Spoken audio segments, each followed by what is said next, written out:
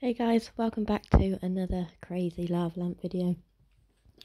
So I thought I'd recreate my last ones that I did in the first lockdown, and I made them glow in the dark.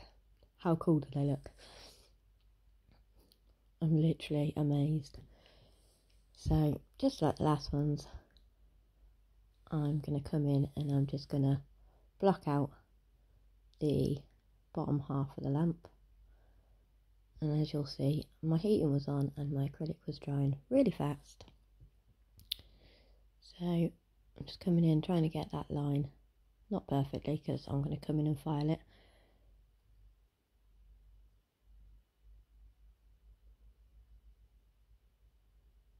And fill in that cuticle area because the first bead didn't go right. So now I'm just going to file the shape and I'm going to go over the top. I do find whenever you're colour blocking, filing over the top and getting that part smooth, it does help a lot. And then I'm just going to file on top of the tip just to get away any smeary white bits, so that when you do your actual lava lamp design, there's no white on the clear bit. So now I'm coming in and I'm doing the top of the lamp, tiny little bead, flattening it out. I'll try and perfect this one so I don't have to file. As you can see, just flatten that top part and just keep moulding it until you're happy with it.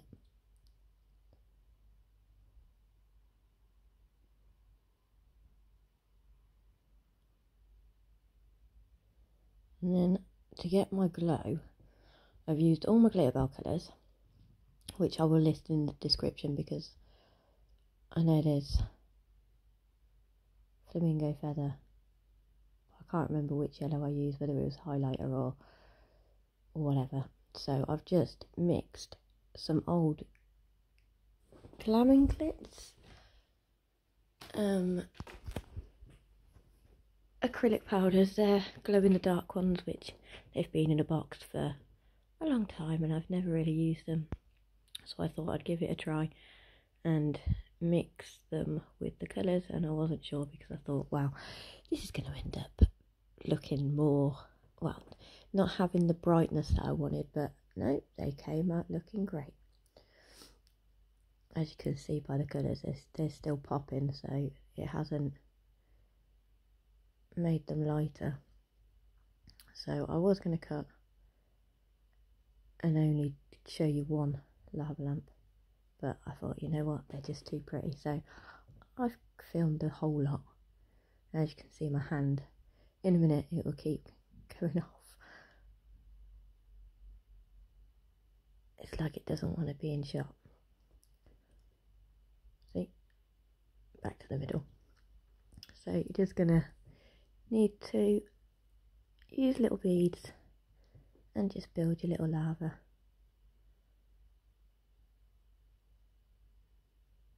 It's really awkward recording your own hand. I don't know how people do it. And because I'm using my new KB Glow, because the camera's on top rather than when before I was using my selfie ring and I'd have that at an angle, so I'd be able to have my hand more up, whereas now I've got to have it more flat, if that makes sense. But you know, I'll get there.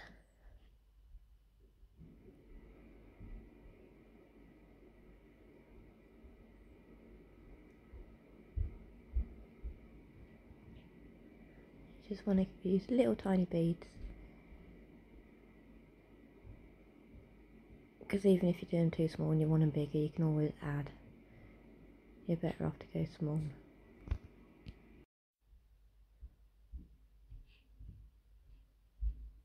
And then coming in with some pink. I just love these already. As you can see, my little finger went in the purple pot and it's now on my index finger.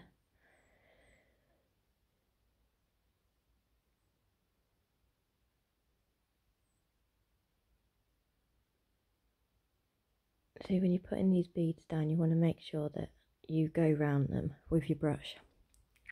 Pop your brush in your monomer and then wipe off the excess and then go round, because you don't want any residue around it, otherwise you're gonna lose the depths of that lava when they glow in the dark. I did notice on my little finger where the orange bit is, I must have had a bit of residue on the actual clear part, because I don't know, it kind of looks a bit frosty when it glows. But you know, it was my first time doing them glow in the dark, so I love the fact of the white contrast with the bright colours. They almost look kind of rave nails. But then when excuse me, when they glow, the white then glows.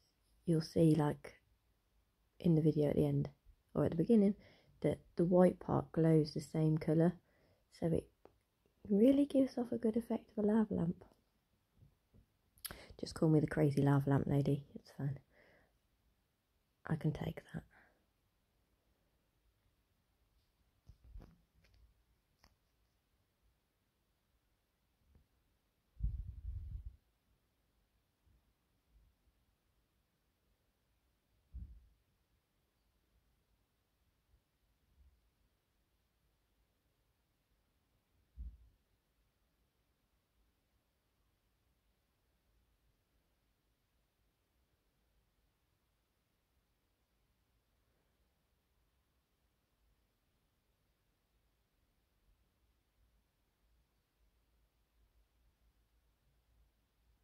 There is no right and wrong way of where you put your beads either, so I just winged it. At first I was trying to go by a picture of my old ones, and then I thought, you know what, I'll just keep adding. There's more little spots in these ones than there was in my last ones. I think these ones are actually my favourite. When I did my moving lava lamps, I thought they were cool, but these ones top both sets. So whilst everyone's in lockdown and bored, I want to see everybody recreating glow-in-the-dark lava lamps. Give me a tag, whether that's on Facebook or Instagram. And if you're not following me on Instagram, why not? No, I'm joking.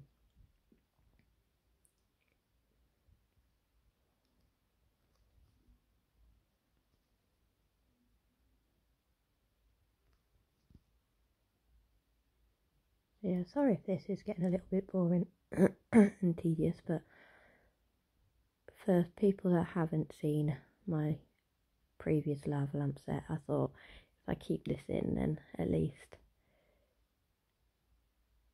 you can see properly how I created each bit.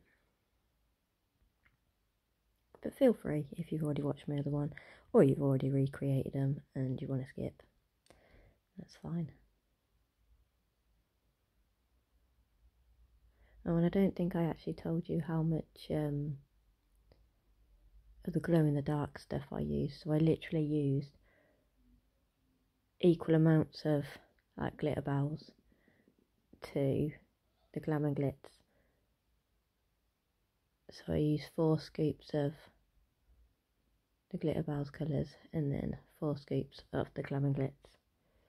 I do think that maybe the darker colours like the purple and the blue could have done with like an extra one.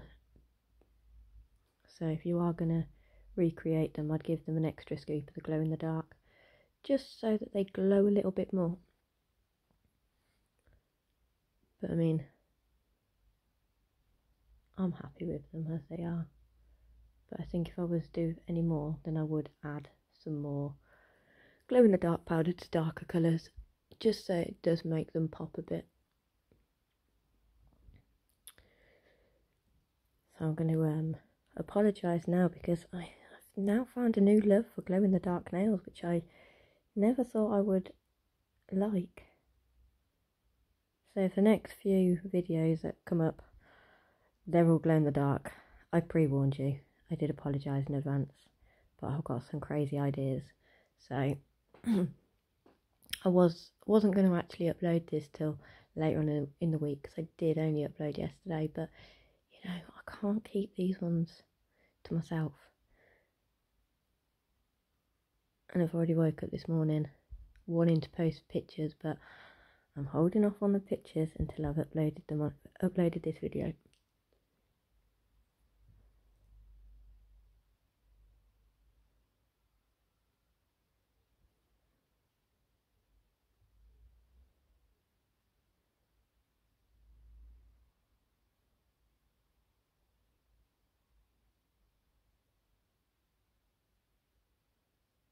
So as you can see, when I'm putting a bead on, I'm doing it quite small, and then I'm just adding where I need to, because you want them to be quite 3D. So when you look inside, you can see that they're not flat. I mean, if you wanted to do them flat, then you might as well just do gel polish. But you do want to have them quite bubbly so that they stand out and so that they've got that dimension to them.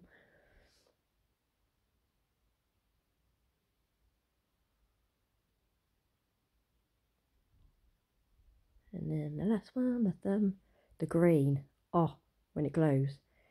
Yeah, I think that's my favourite colour out of the lot of them, is the green. It just glows like nothing else. When I got into bed, obviously they were all glowing in the dark, but the green just, it was like atomic. Would that be the word? I don't know. It was just really bright.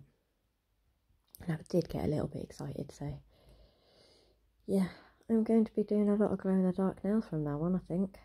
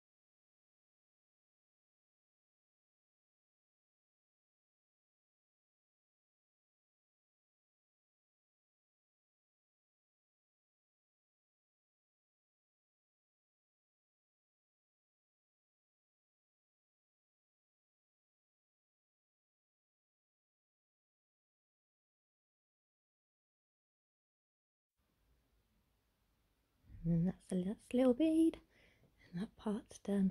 Oh, do they look amazing or what? Or is it just me? Does anybody else share the same love? Oh, I just love them. The colours against the white. I was going to do black, and I'm so glad that I thought, no, I'm going to go white, because my last ones were black, and then I put chrome. And then I'm coming in and capping,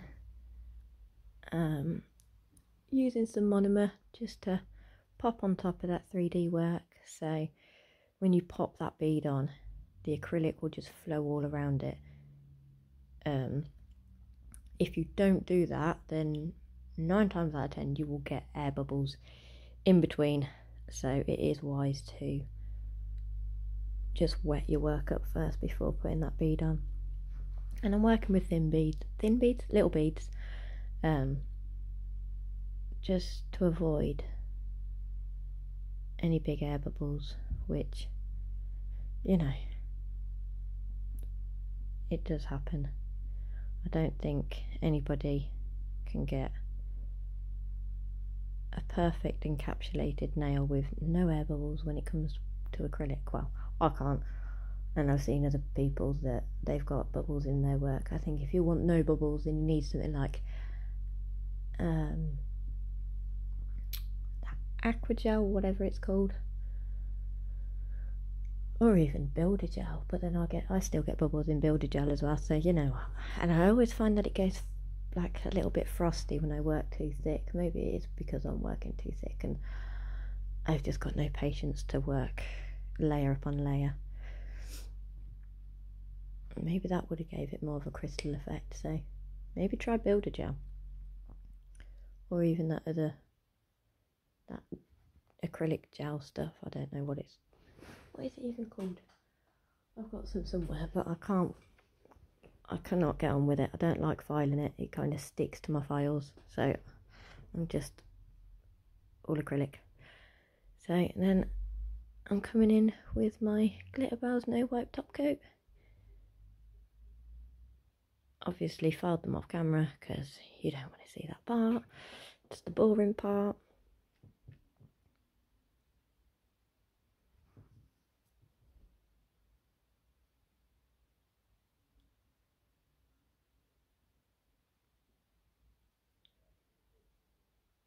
Oh, just look at them. Look at how they pop.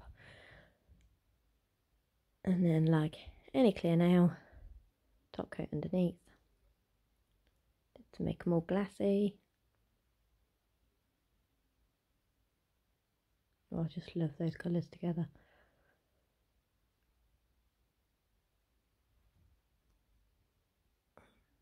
And that's it, guys. That is your glow in the dark 3D encapsulated lava lamp nails. They look amazing in the light and in the dark. I hope you all enjoyed. Don't forget, if you recreate, give me a tag. And don't forget to like, share and subscribe. And I will see you in the next one. Thanks for watching. Bye.